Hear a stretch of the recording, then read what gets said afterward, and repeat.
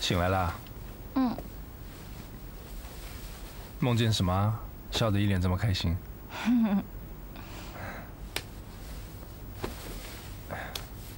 哎。我要告诉你2个好消息。你要听第1个好消息，还是听第2个好消息？我要听最好听的那个。好吧。第1个好消息，我的烧全部退了，温度正常。真的？我真的耶！太好了。第2个好消息呢？我身上的包完全不见了。好，真的，看一下。看一下了。哇，好开心哦！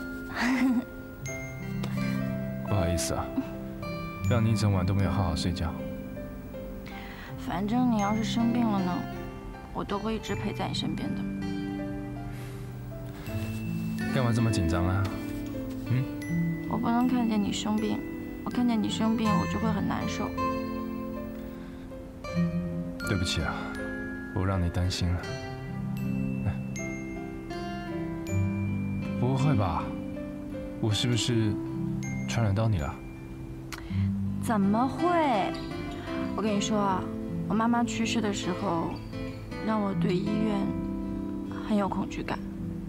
我觉得亲人的离开也是人世间最难过的事情，所以我从小就锻炼身体，我身体杠杠的，你怎么会传染给我啦？起来吧，过大年要想点开心的事情。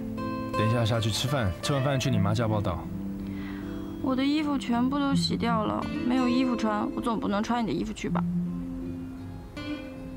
我已经帮你买好了啦，从上面到下面，外面到里面，我都帮你买好了。